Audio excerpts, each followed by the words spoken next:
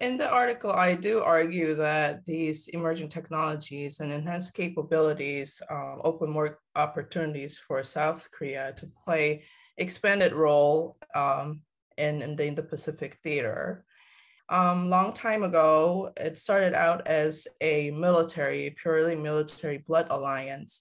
However, it has transformed itself into a more complex, comprehensive alliance that transcends military across all the different sectors. And enhanced capability of an ally, it's not bad for you. So in that context, the more South Korea is capable, which is a good news for the United States, and there's no reason to go against it, I actually think it will be welcomed by the United States. I am personally very relieved that the new administration has moved away from the strategic ambiguity. And it's known that South Korea is US ally for a long time. So Seoul doesn't have to shy away from that. So in order to mitigate Pyongyang's miscalculation, I would say the first thing Seoul needs to do for itself is to have established a clear strategy. So often the policy towards North Korea has been,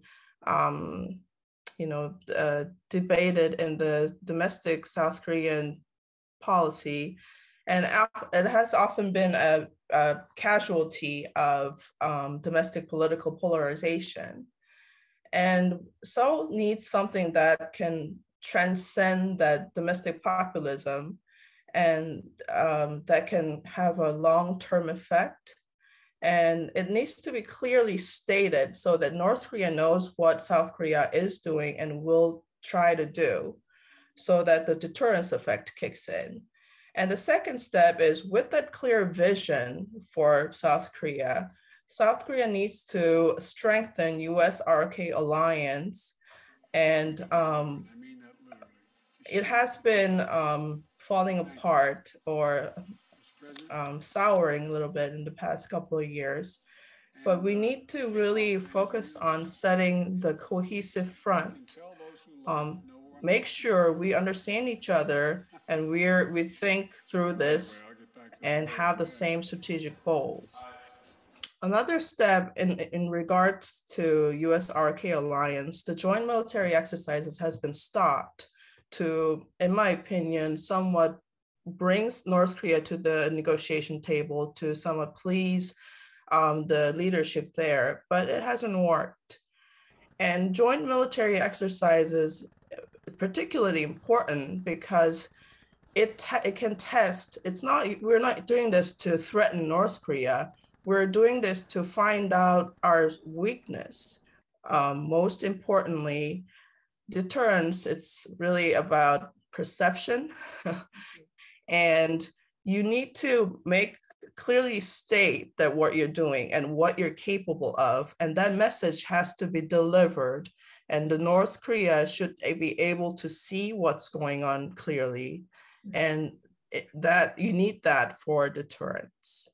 The leadership hasn't really captured the essence of deterrence in that sense. We need to more actively promote what we are willing to do and what we want to do for South Korean security. And emerging technologies can support this by elevating both of these countries' weapon systems to a similar level that they can talk to each other. And this is very important.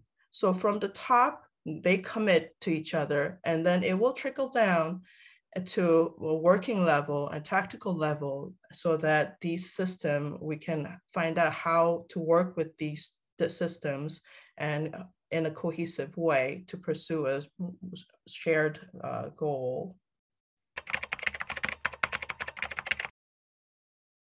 What's concerning about North Korea testing these weapons is not the test itself. These are concerning because how North Korea is taking advantage of them, how they're using them. So they're not testing like a more of a defensive capability. They're actually testing warfighting capability weapons.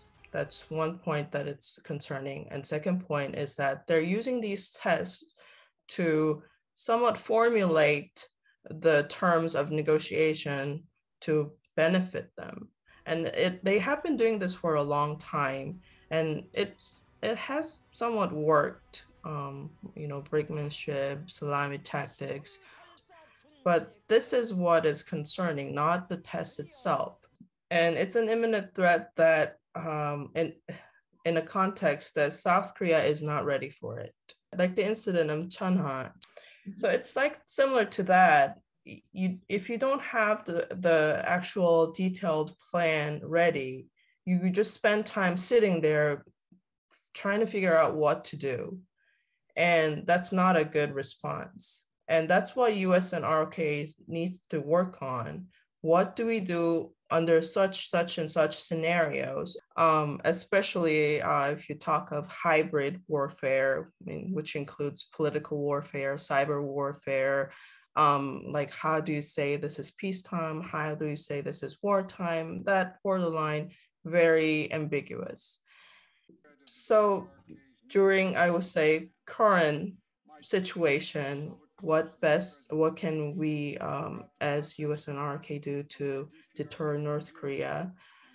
I think, first of all, from the leadership, we need to recommit and go through the strategic interest of both sides and see how they align. We need like one clear strategic vision that can go for a longer period. Another thing that South Korea and US can work on is how to implement, how to apply these new technologies, not just in the military arena, but beyond military sectors.